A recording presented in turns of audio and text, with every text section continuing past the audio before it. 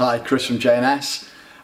This is one of our own jackets. It's a BKS Apache laminated jacket. When we say laminated, it's waterproofed as normal, but it's laminated. The waterproof liner is actually laminated, attached to the outer material of the jacket.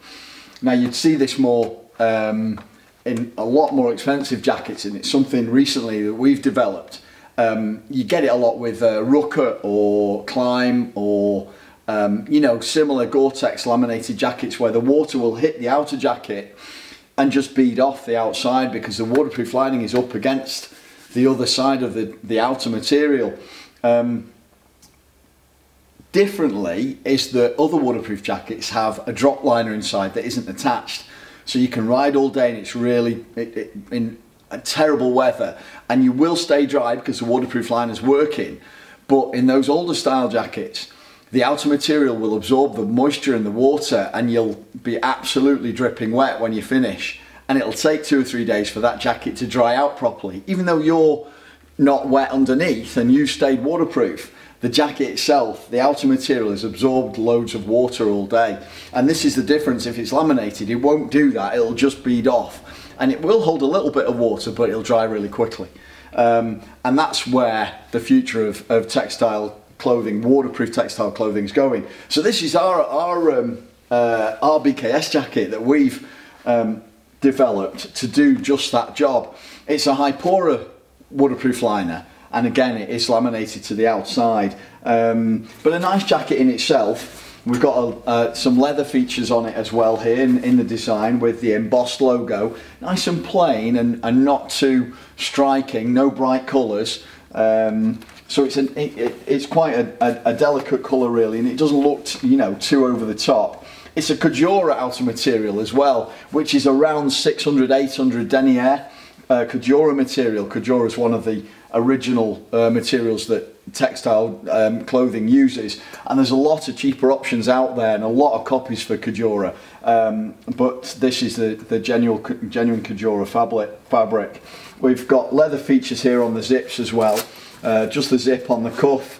We've used waterproof zips throughout as well, on the cuffs, on the vents, and of course the main zip as well. Stretch panels. Of course it has CE standard body armour, and the whole jacket is built to AA standard CE specification as well. That's the whole jacket, and there is a matching trouser to go with it as well, which is made to the same spec. On the outside you'll see, you won't see it very clearly now, but it's got some piping as well, and that's fluorescent piping, so in headlights it lights up really brightly. I don't know if Steve might put a still video or a still picture on this video just showing how bright that light is when he takes it with his camera. He probably will, because I prompted him now. Let's open it up on the inside. First of all, you've got a storm collar around the top there, just to sit in between the jacket and the underside of your helmet, so that if you're in really heavy rain, the water just runs off down the outside. That is removable, you don't have to have it on, so you can take it off, it just unzips dead easy. Undoing that main zip, which is a waterproof main zip, reveals the storm zip inside as well with a storm cuff. So if water does get through that first zip, it's got to hit another zip with a cuff over the top of it. And there's another zip inside there for the liner. Now that, opening that up, it reveals the inner liner jacket as well. Now this is a separate lining, thermal lining, but it's a separate jacket in itself. It's a destination jacket, BKS one, so you can wear that as a casual jacket when you've got off the bike, and that's built in to the jacket itself there.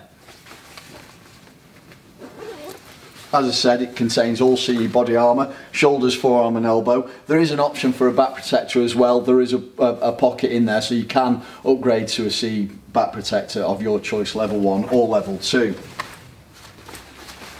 Pockets inside, including the Napoleon pocket, which will be 100% waterproof because it's inside the liner of the jacket. But these outer pockets as well, they have waterproof liners inside as well, and waterproof zips.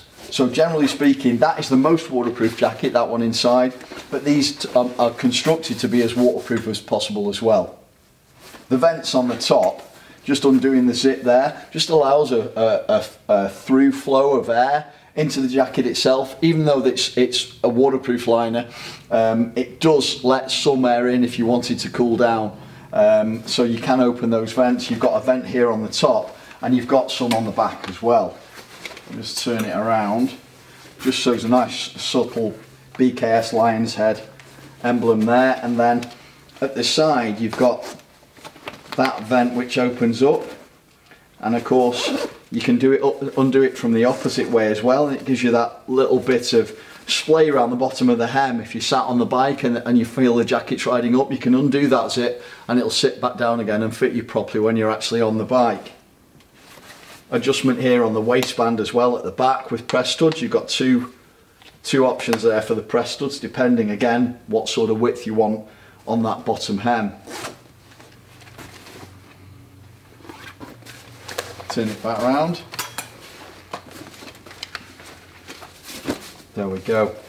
There's some adjustments on the arms as well to hold that body armour in place. A press stud here and a strap at the top for around the bicep, and that press stud on the forearm. It's a lovely jacket. Lovely weight. Very reasonably priced as ever because it's one of our own jackets. And yeah, the first of many we hope, with it being a laminated waterproof jacket.